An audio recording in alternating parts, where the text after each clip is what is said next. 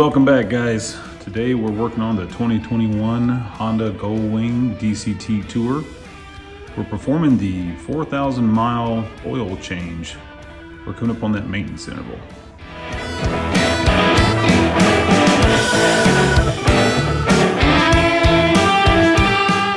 Okay, so if we refer to the Honda owner's manual, we will see that the first interval for oil replacement is at 4,000 miles. So this is the break-in period for a brand new bike. The first time you change the oil is 4,000 miles. And in that interval, we're going to replace the oil filter, the engine oil, and the clutch oil filter. And if you notice here as well, we don't have to change the oil again until 12,000 miles. Now it also has a note for regular replace there to do it once a year, which I would definitely do anyway. Change my oil every year, beginning of every season. But that's pretty interesting, and I feel like it speaks to the reliability of Honda.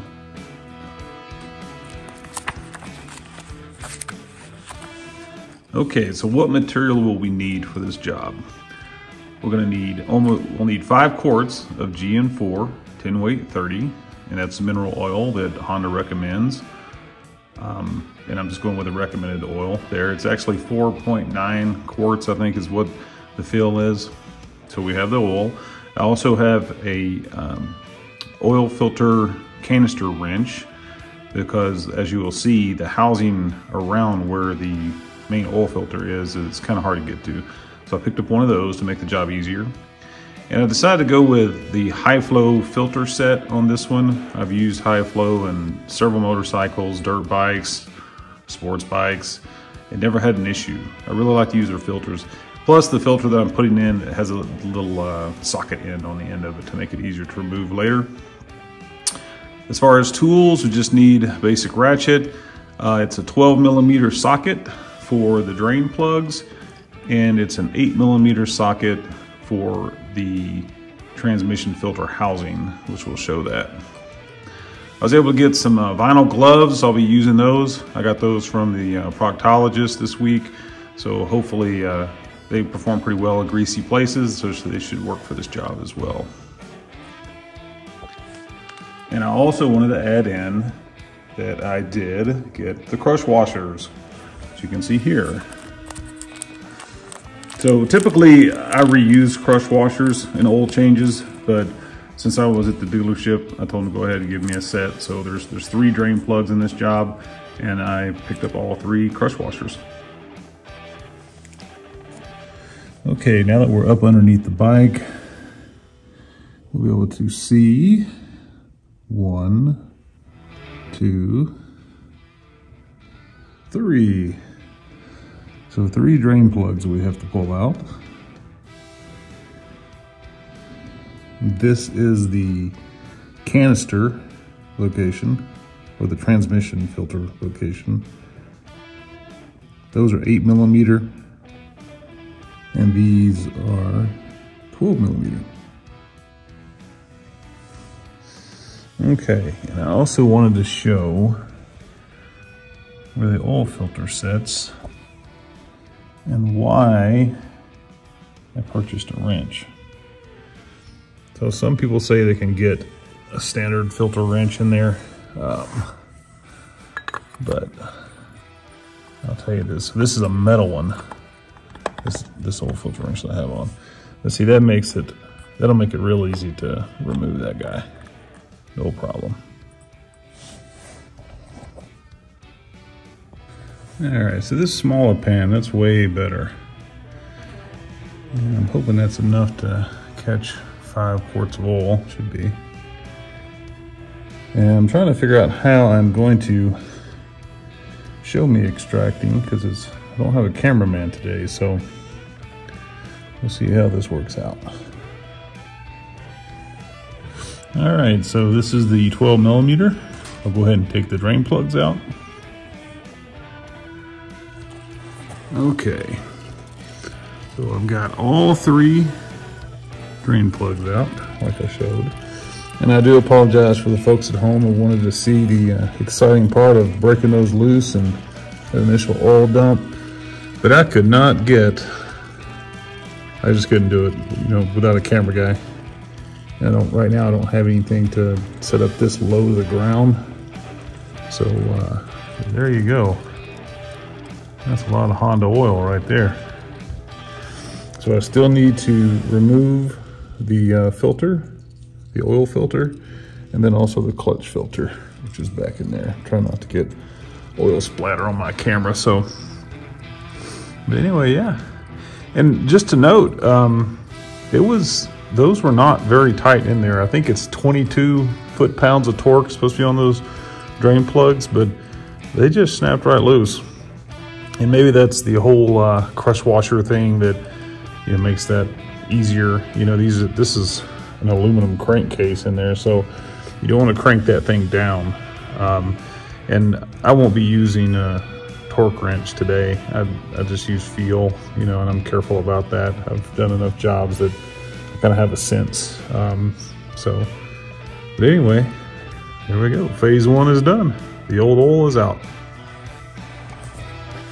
Just one more point of explanation before I put the old Procto gloves back on. I have to set my camera down.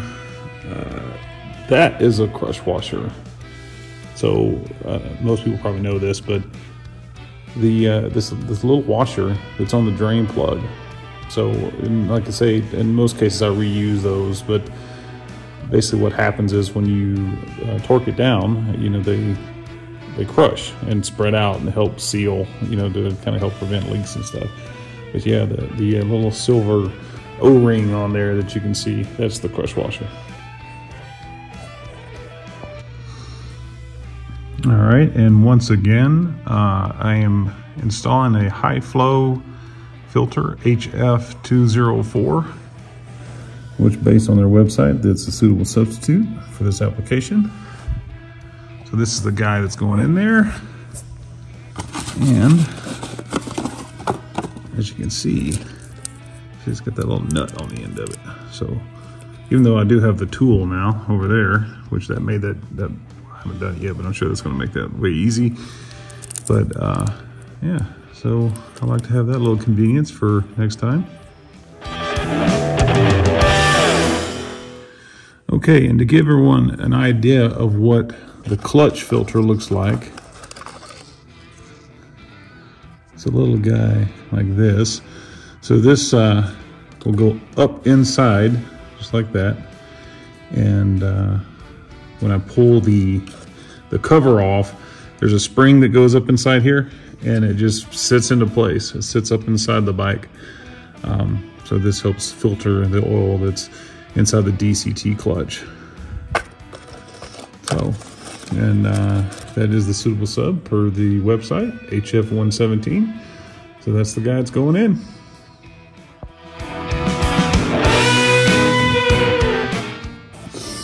Hey guys, we're back. I just had to bring the camera back up to say, if it wasn't for this tool that I purchased, there's no way I would have got this oil filter loose. See, it's loose now. See that? I don't know what animal put that oil filter on, but that thing was on super tight. And anyone who's done oil changes or worked on vehicles and things, you know that oil filters should be hand tight, right? So even though I'm putting one on here, it's got a nut, I'm just going to snug it up, just a little bit beyond, once it makes contact with the frame. That was unbelievable, guys. There's no way I would have got that loose with any kind of oil wrench in here. And as I've showed before, I can't really show it now with the oil in there, but the filter is right up against the housing, like on the other side. So to get a belt around this thing, and I think if you buy this kit from Honda, the filter, there's a part number that comes with a metal wrench like this. And I tell you, in Japan, they must have used like an impact wrench or something to put this thing on. So that was pretty shocking how tight that was. So anyway, I'm glad I bought the tool for the job. Back to it. Well, since I do have one hand ungloved right now, I guess I can go ahead and capture this part of it. Maybe with my woolly latex glove. So I poured out the initial oil dump just because it almost filled this container up to the brim. And oh, there we go. So there you go. There's a little live action for you guys. All right. Let that drain out and I'll grab the other filter.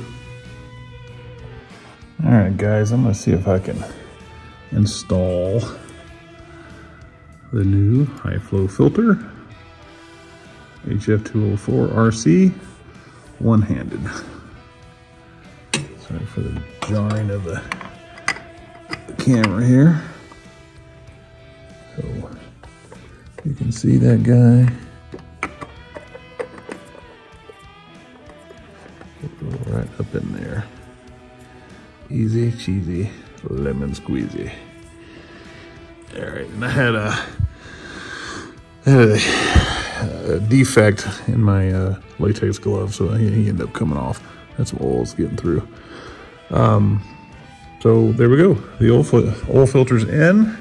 You can see it through the exhaust header right there. And now it's time to go tackle that guy. Gotta get him off. All right, let's keep going.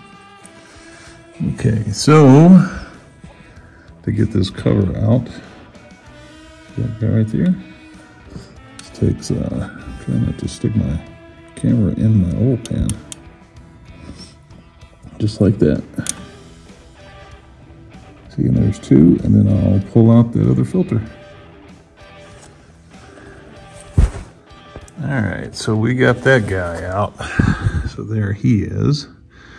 And I had to use the old finger technique to get that thing out of there. It was stuck up in there, and it was just, it's kind of like a suction sound. Just did not want to come out. As you can see, I'm gonna drip, try to get any excess oil out of there, but as you can see the orifice, see, just like that. Trying to get my camera. So now we'll go ahead and install the other filter. All right, so those are the two retaining bolts that's holding this cap over top of where this filter is going to go. And we're going to inspect that little rubber grommet around that thing, a little gasket. That spring goes up in here to hold this into place. And as you can see, it sits into that cap right there. So, see if I can shot this guy. So you just see this goes right up in there, like that.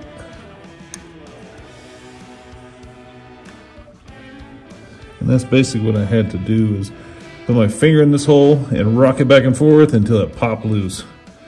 So as you can see, it just sits right up in there. And that's the clutch filter. All right, I gotta put the cover back on. All right, guys, so now we've got the new oil filter in, and this was a 17 millimeter, by the way. I've got 1, 2, let's see that guy, where you at? There he is. 3. So 3 oil plugs are back in, crush washers in. You got the clutch filter cover put back on. 8 millimeter screws going back in. So, and just a note about torque again, and I was just thinking about this as I was putting it back in, but like I said, I'm not using a torque wrench, but when I take it out, it gives me a real sense of how snug this needs to be. And really all you're doing is kind of bottoming these out, you know, and then maybe another quarter turn beyond that. I'm not sure how long this has taken me, you know, first time and all, but I'm definitely slower, more methodic. I'm paying attention. You know, this is my bike. This is my baby. So that's why I choose to do this kind of maintenance myself. here in the garage. So, but in any case, the dirty work's done, and I just need to clean up. We'll pour some more dinosaurs back in. So let's do it. Okay, so this is my favorite part of doing this type of maintenance, and that's putting the fresh oil back in. So we will use this opening, which appears to be the right one. Let's see if you guys can see that now. It looks like oil to me, those letters. So I'm gonna pour the oil in that one and see if we get good results.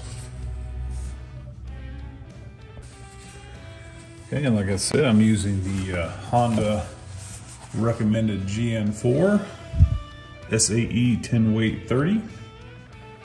This is what the bike calls for. It calls for 4.9 quarts.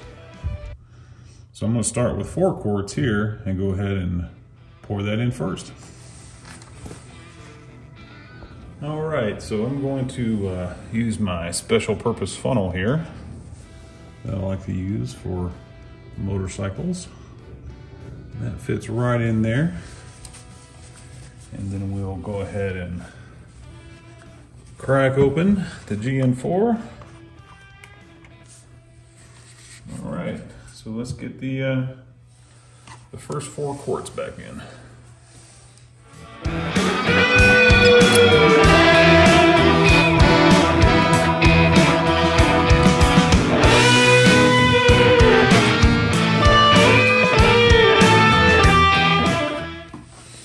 All right, 4 quarts are in. Okay, so the feel is 4.9 quarts. So 1 quart is 946 milliliters. So 1/10 of that is about 94 milliliters, which tells me I need to retain about 100 milliliters, right below there. I don't know if my gold wing will be upset if it's a little less or more, but that's the goal. So I'm gonna leave about this much oil left. Let's do it.